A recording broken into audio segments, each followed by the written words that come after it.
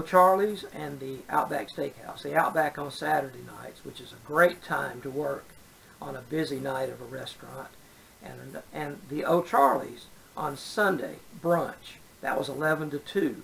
Another wonderful time to work as a magician, because they're trying to bring children in from the churches on Sunday.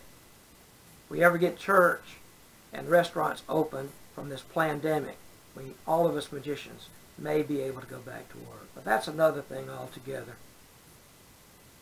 So I'd walk up to the table in my vest, this being my vest today, and I would ask the children, would you like to see how to do a little magic with a mirror? And of course, they would say yes.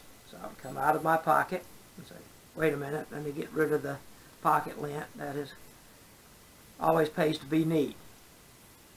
I have hidden a three-dimensional object inside of the mirror. Mirrors have often been used to hide three-dimensional objects. Let me show you what I mean. I may be able to get a hold of it. There it is.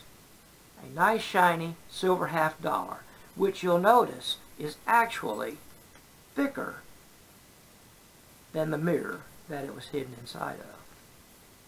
Would you like to see something else? Sure, they say. So we'll use the mirror and the coin to create another illusion.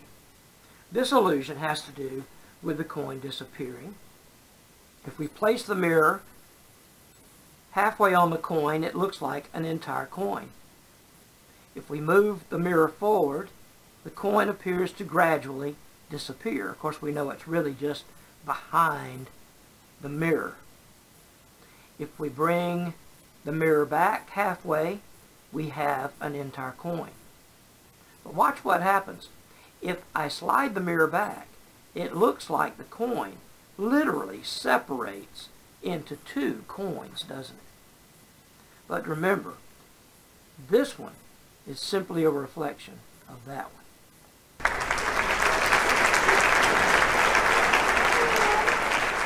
Now let me show you how to put the coin back inside the mirror. All we have to do is, wait a minute. This one must have come from the other side. Yeah, I've got to keep it separate. Just blow on the coin and it goes right back inside. Now we turn this side over and we can take this coin and put it back inside the mirror. Watch. Boom. Right back inside. And that, ladies and gentlemen, boys and girls and others, is how you do magic with a mirror.